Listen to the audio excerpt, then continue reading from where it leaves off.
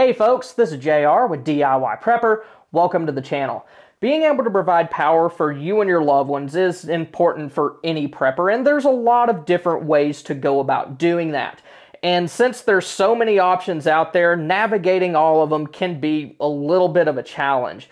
So today we're going to be covering 3 of the most popular off-grid power options. We'll be taking a look at solar power options, traditional gas generators, and standby generators. And I would like to thank EcoFlow for sponsoring this video, but just know that as we're going through this, this is a look at what my family and I actually use during power outages and the things that we would use in more long-term situations and kind of how we would use them. This is a video I've been wanting to do for a while, and this was just a good opportunity to go ahead and do that. And my family's plan consists of both solar and traditional gas-powered options. While we would love to have a whole home off-grid system that we could use to ride out the apocalypse, we're not there yet financially, but what we do have has us very well positioned to deal with just common short-term situations that are probably going to happen at least once a year, maybe more, just run-of-the-mill power outages, as well as more severe long-term situations. And the first part of my family's energy plan is solar. I've picked up several of these solar generators over the past year or so doing videos, so I kind of have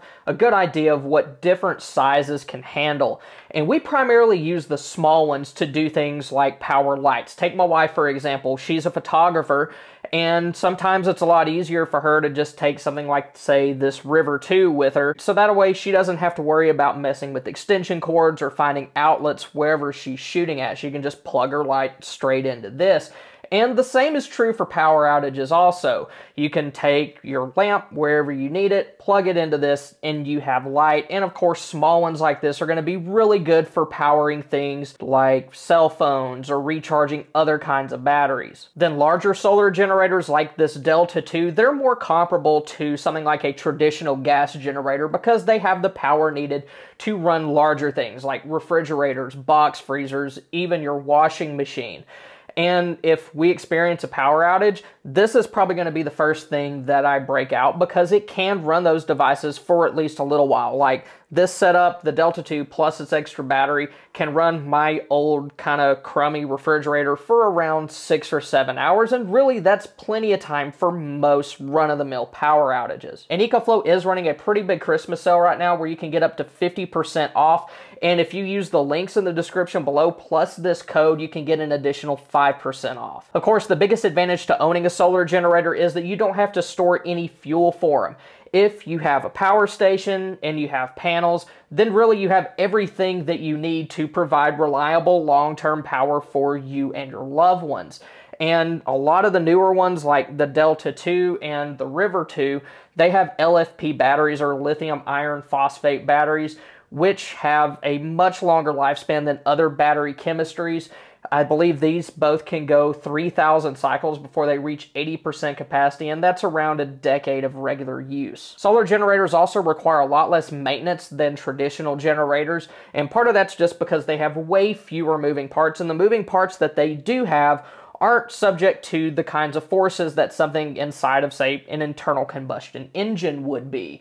That, and you're not going to have to mess with things like oil changes with these either. They're also safe to use indoors. If you try to bring a traditional gas generator inside of your house, you're probably going to end up with carbon monoxide poisoning, so don't do that. But with something like this, say your power goes out on Christmas morning, all you got to do is plug the tree in and you're good to go. Christmas has been saved. But getting back to using them indoors, some more practical uses for that would be running things like CPAP machines, or if somebody in your family has a cough or cold, powering a humidifier. Another good thing about a solar generator is that you can use it just as a standalone power station to keep devices running, or you can use it while it's hooked up to solar panels. If you're using it just as a standalone power station, it's going to be good because you can take it wherever you need it, but it's only going to work for as long as that battery capacity lasts.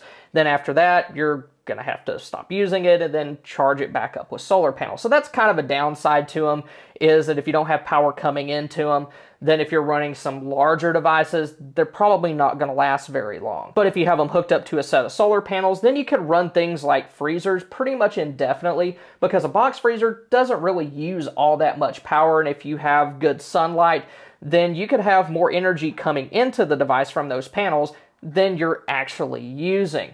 But if you're doing that, of course, you got to figure out how are you going to configure the panels in the power station so where it's getting the sunlight it needs, but you're also able to run power to that other device. Then you also got to keep an eye out for things like rain, because if these get wet, it will damage them. And also, if you have a large solar apparatus in your yard, you got to think about how am I going to keep other people from seeing that if you're in a situation where security is a concern. Solar generators can also be more portable, but there are some fairly lightweight inverter generators out there as well. The next part of my family's energy plan consists of a dual fuel gas and propane generator. And I think the one that I have is a good representation of what most people could reasonably go out and pick up, just because it's readily available, it's more affordable than a lot of options, so you can get it and then some fuel for it, gas cans, propane tanks, extension cords, all that stuff. But one very good thing about a dual fuel generator is that it gives you more options to keep that device running. If you're in a situation where there's a gas shortage, maybe there's still propane, or vice versa. And with a generator like this, if you can't get it to start with gas, there is a chance that you could get it to start on propane, so it gives you redundancy in that way also. But the biggest advantage to a traditional gas, dual fuel, or tri-fuel generator is that it can stay running for as long as you have fuel for it. So if you're in a situation like you have a power outage that lasts more than a few hours, it lasts like a day or two, maybe longer, as long as you have fuel in it, you can run it pretty much constantly. Now, it might have to stop so you can refuel it or switch out propane tanks, check oil levels, things like that. But for the most part, it can run non-stop. And when it comes to gas generators, I like those that are rated between 3,500 and 5,000 running watts, because they can provide enough power for, like in my case, my freezer and my refrigerator, but they're also fuel efficient. They're not going to be using as much gas as, like, say, a 10,000 watt generator would. But the biggest downside to a traditional generator is that it's only good if you have fuel for it. So this means that if you're concerned about a long-term disaster situation, then you're going to have to store a lot of fuel regardless of the generator that you have. That's one big advantage of a solar generator, is that once you have panels, that's your fuel source. But if you have a gas-only generator, then you're going to have to do things like add fuel stabilizer to the fuel that you're storing, as well as rotate through it so that it doesn't go bad. You try to pour that into the generator, then you find out it doesn't work. That's not a situation that you want to be in. Propane's a better option for long-term storage, just because that fuel doesn't go bad. As long as the tank that it's in isn't compromised, then the fuel inside can last for like 20 years or more. But the big downside to propane is that storing it in large quantities is kind of cost prohibitive, just because the tanks are so expensive. Last year, towards the beginning of the year, I think I paid around $35 for an empty tank.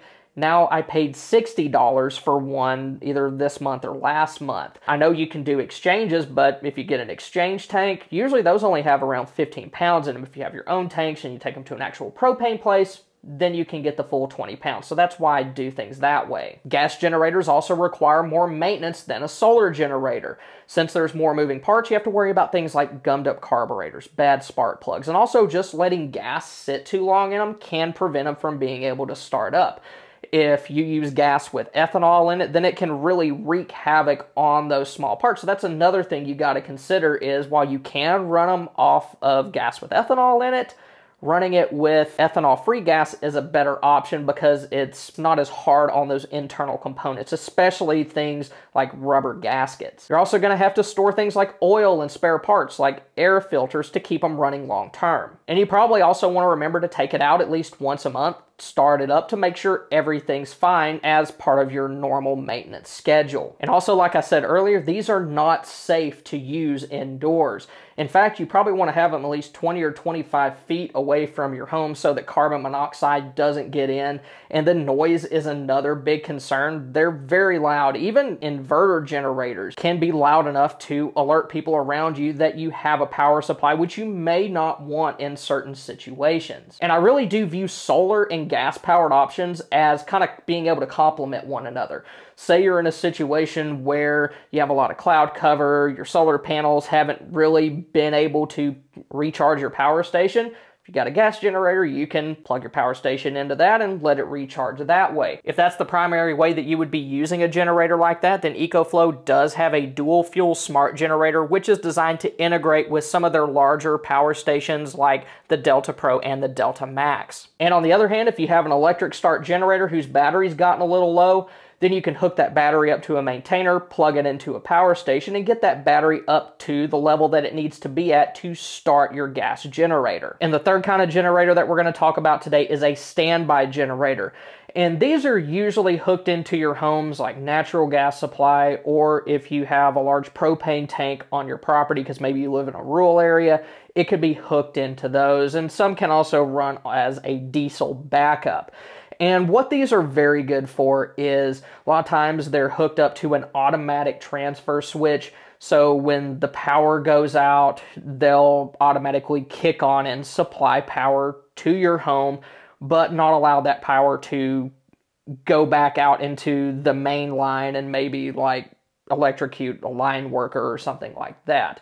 So they're very good if you're somebody who maybe is a little bit older and you're not physically able to maneuver like pieces of equipment around. Then they're going to be good for that. But their big downside is going to be that they will only be useful if you are able to receive natural gas from your utility company, or for as long as you have propane in your propane tank. There were some situations where during the 2021 Texas ice storm that natural gas utilities were disrupted, and folks that were relying on those standby generators were probably put in a pretty rough position. That, and if you're a prepper concerned about a long-term situation, then relying on a natural gas utility, of course, is not viable. Another way they could be useful is that if you have like a whole home solar power system, then they can provide additional energy on days and weeks where you're not getting a whole lot of sunlight, you're getting a lot of clouds. They can kind of fill that gap. Now, at the end of the day, solar generators, traditional gas generators, standby generators, they all have their strengths and weaknesses. But particularly for folks who are worried about a long-term disaster situation, who want something portable, and you don't want to have to depend on outside fuel sources or store a bunch of fuel on your property, I think that solar generators, they really do have a whole lot to offer. Once again, I'd like to thank EcoFlow for sponsoring this video.